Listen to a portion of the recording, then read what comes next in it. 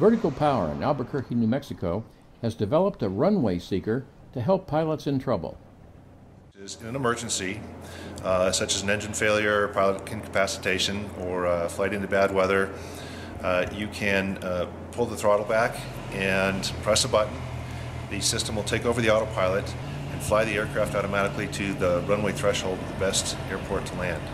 Not necessarily the nearest, but the best.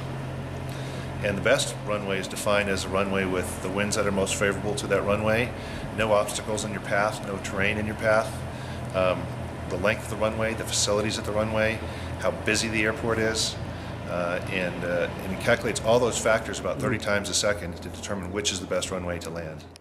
When you get down to the runway threshold, you simply push the runway seeker button again to disconnect the system, take over, and land the aircraft. At that point, you have 5 to 10 seconds to land the aircraft.